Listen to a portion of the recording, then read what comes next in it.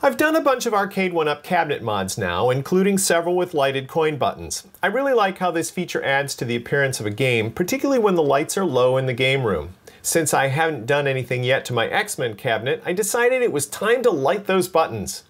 Always looking to try something new, I found an LED light kit I'd not used before from Retro530 on Etsy.com. The first notable feature of the Retro530 kit is that there are just 4 dedicated red LEDs. I lighted the buttons on my Simpsons cabinet using a different kit that came with a strip of LEDs. And while that worked fine, I thought it might be better to just have a single LED for each button and not also light the interior of the cabinet. The other notable feature is that this LED set uses USB power. As it happens, my X-Men cabinet has a USB port located on the back screen, so before doing anything else, I tested the LEDs.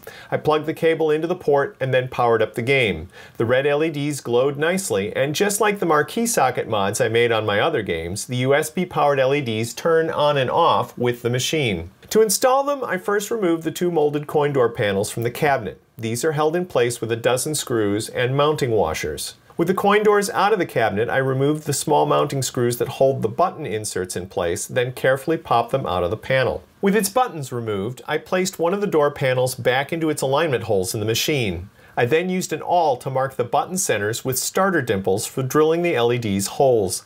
I used the same door to mark all 4 locations, so you really only need to remove the inserts from a single panel. Before drilling, I applied a strip of 2-inch masking tape under both sets of holes with the sticky side facing up.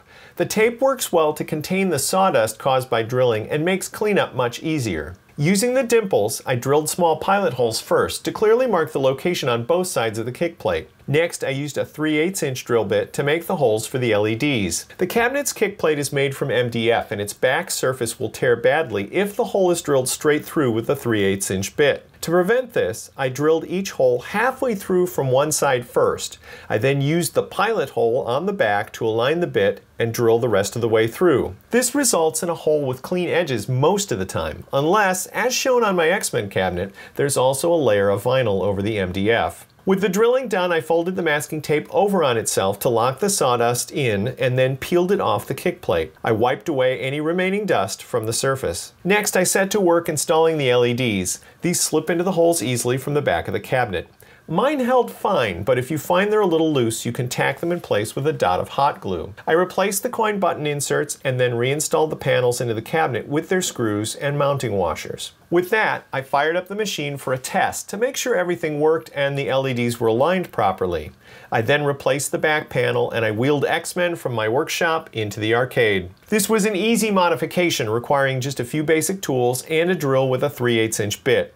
It took about 45 minutes for me to complete it. I really like how the red LEDs look with the translucent buttons on my X-Men game, and while this mod is not quite as cool as the working buttons I installed on my Tempest machine, I'm glad I did it. It definitely adds a lot to the look and the feel of my arcade, particularly at night. Thanks to Retro530 for making a great, low-cost, easy-to-use product. You can find this kit on his Etsy store.